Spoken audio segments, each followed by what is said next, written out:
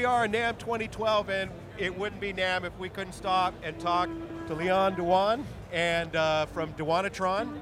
And he's got a new piece out here. We talked to him about the Swarmtron last year, and this one is called the Hymnatron. Hymnatron. Because it's suitable for hymns. It's suitable for hymns. It's great for producing futuristic, ecclesiastical, or secular music. Excellent. So can you tell us a little bit about it? Sure. Well, the fundamental principle, the fundamental principle of the Hymnatron is that it's able to play chords that are in just intonation. And just intonation refers to when the chord is actually perfectly in tune with itself.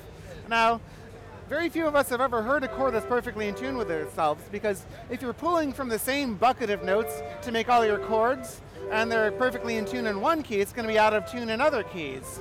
So there's something called equal temperament, which is the way they fudge all the notes so that everything is equally out of tune in all keys.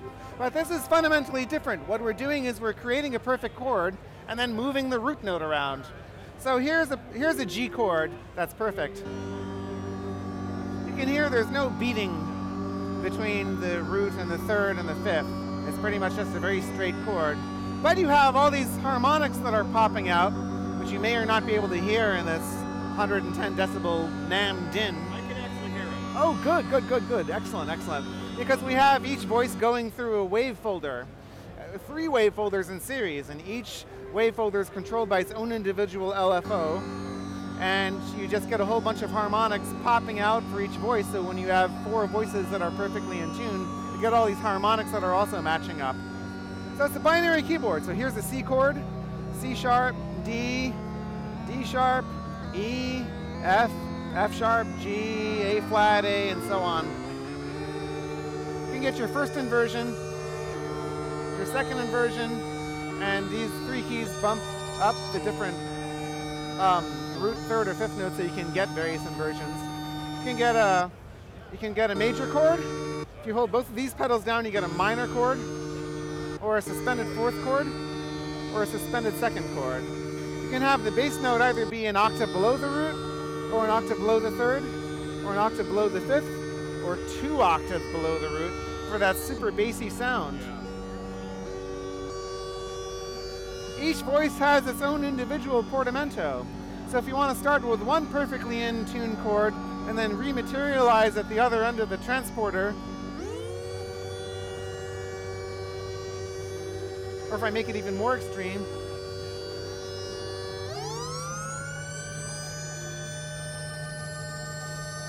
you can hear it locking in. But that's not all. There's also this feature called Quake, where you have each voice being interrupted to whatever degree you want, at whatever rate you want, with whatever pulse width you want. So here they are almost all on, here they're almost all off, or anything in between, so you can get your own herky-jerky rhythm. And then if you start playing that with a glide on, it sounds like a circus on psychedelic drugs. It does have psychedelic drug circus written all over it. Well, yeah, written all inside of it, too.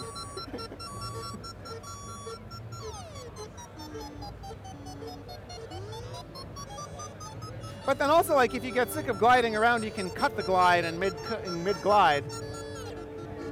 Let me turn off the quake so you can hear that. So here you have a chord, right?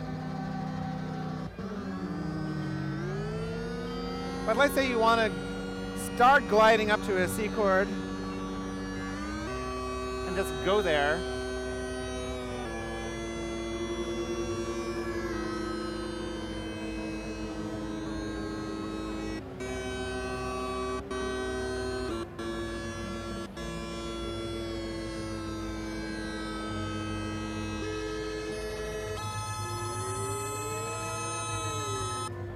What do we got on the side here? I see we got a CV in. You have a whole bunch of voltage. CV ins. So basically you have a CV in that can take the place of each keyboard, but you can also play the keyboard along with the CV that's going in. So the CV will electronically press down different keys, and you can still control it with other keys.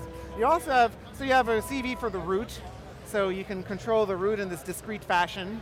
Or you have another CV that will actually control the root in a continuous fashion, so you can mix that continuous thing and the discrete mode with two CVs simultaneously. And you have a CV for whether it's a major or a minor chord, or a suspended second or a suspended fourth. And you have a CV for whether the bass follows the root, the third, the fifth, or an octave below the bass. And you also have it trigger in for the ADSR. I didn't even demonstrate the ADSR, but it has an envelope, of course. And that's what the CVs are for. I can't go before I talk a little bit about the cabinet casing here, because you guys always have the most creative stuff this way. That's pretty much my cousin, the genius of Brian Dewan. Brian Dewan builds all the cases, and I build all the electronics inside. And we both think of what the instruments are going to do, and then we both complete the instruments in my basement. Well, anyway, ladies and gentlemen, the Hymnatron. We're talking to Leon Dewan. And would you like to hear a short hymn? Sure, we're going to hear a short hymn. This is called Our God, Our Help in Ages Past. Just a second. Here we go.